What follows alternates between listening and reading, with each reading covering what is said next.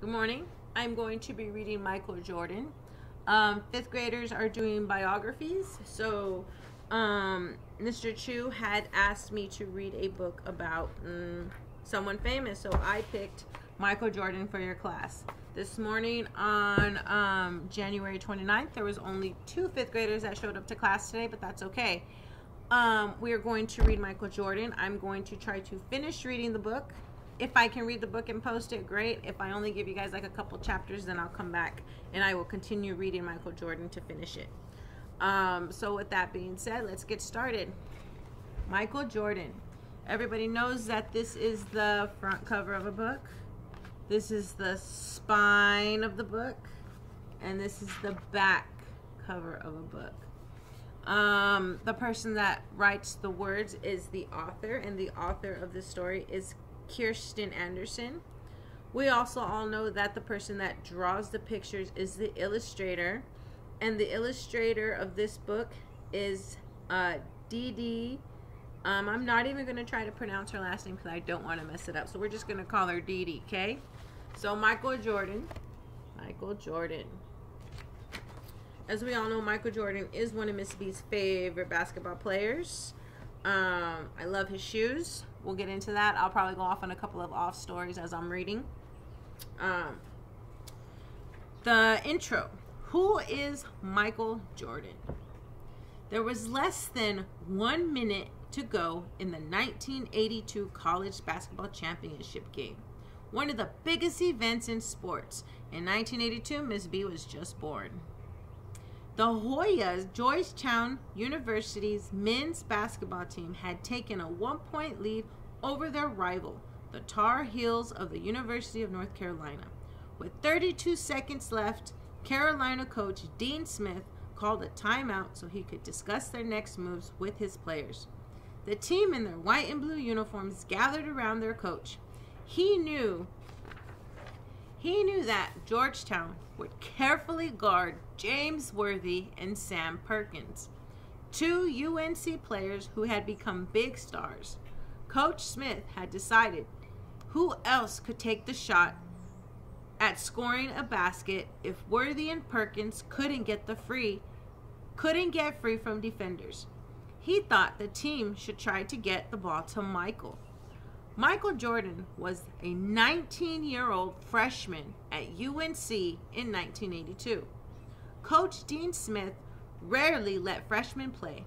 He thought the first-year students needed to watch and learn from the bench before they were ready to play big college games. But Michael stood out. He was quick and could jump high. He was tough and energetic. Even better, he loved to work and learn. He practiced hard. He listened to his coach's instructions. Coach Smith knew he was different. He put Michael on the starting lineup for the first game of the season. He stayed there all year. Now, with seconds left on the clock, Coach Smith was going to trust the team's chance at the championship to the freshman Michael Jordan. Everyone knew he had the talent to make the shot.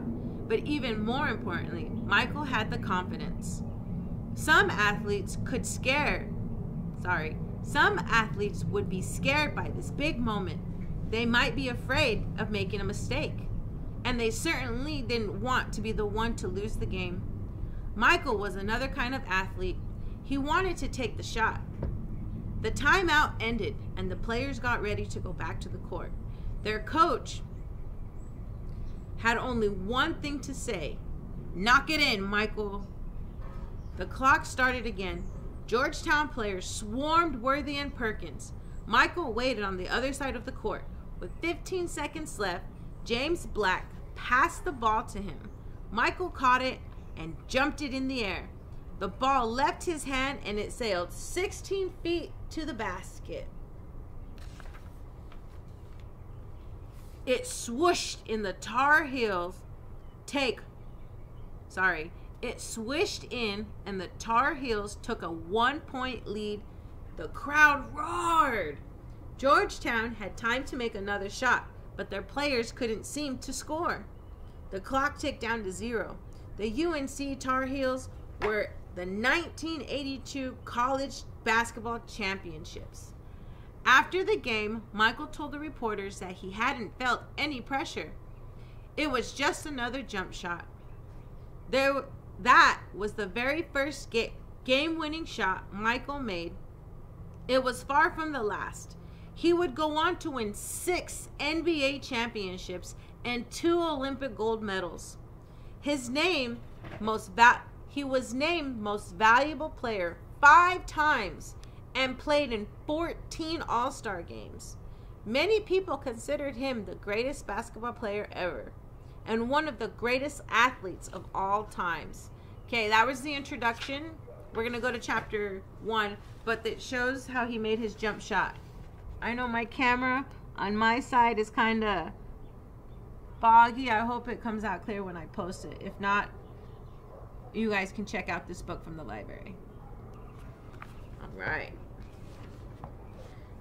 Chapter 1, Too Short. Michael Jeffrey Jordan was born in Brooklyn, New York on February 17th, 1963. His parents, James and Dolores, were both from North Carolina. James had moved the family to New York so that he could go to school. Michael had an older brother, James, known as Ronnie, and his sister, Dolores, called Sis. Another brother, Larry, was just a year older than him. The family returned to North Carolina when Michael was 5 months old. His sister, Rosalind, was born the next year. In the family of 5, Michael wanted to be the center of attention. He danced, sang, told jokes, played tricks. Sis said he'd always loved to have an audience. There's a picture of him being little.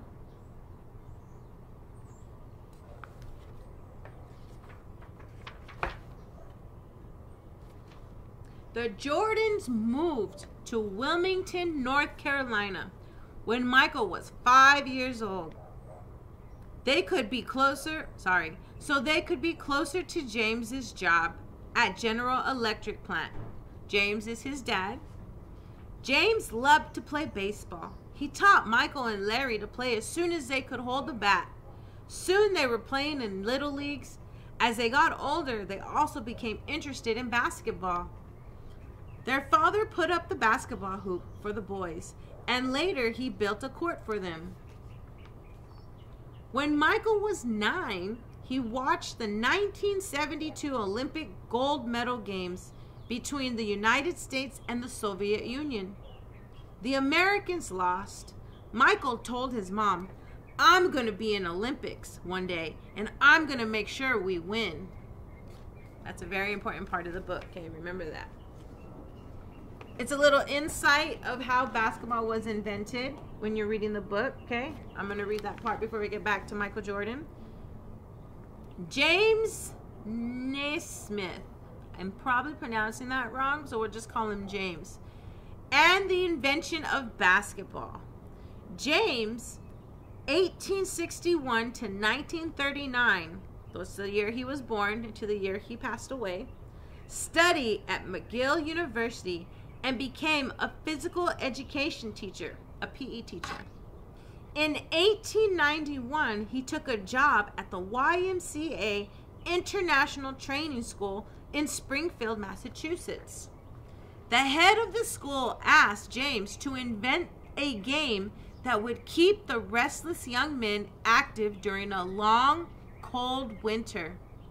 James nailed 2 peach baskets high on the opposite wall and told the players to try to score by tossing a soccer ball into the other team's basket.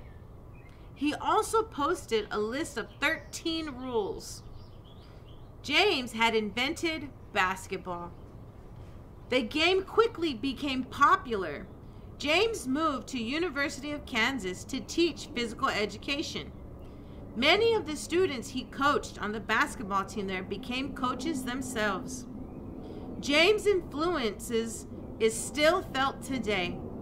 The College Player of the Year is given the James Award, and every year new members are introduced into It really says his last name, Naismith Memorial Basketball Hall of Fame.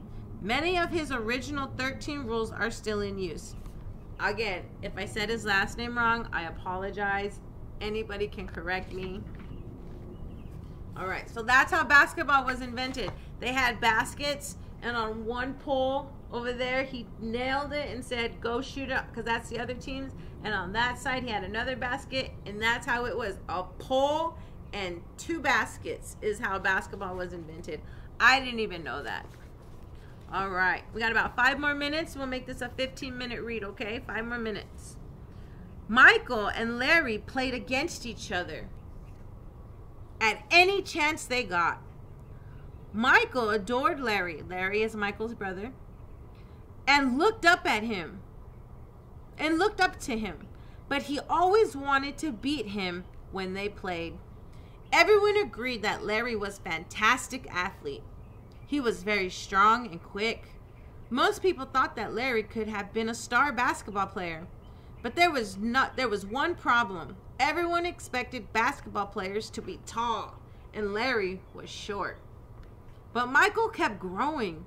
Soon he was taller than Larry. He became an outstanding baseball player.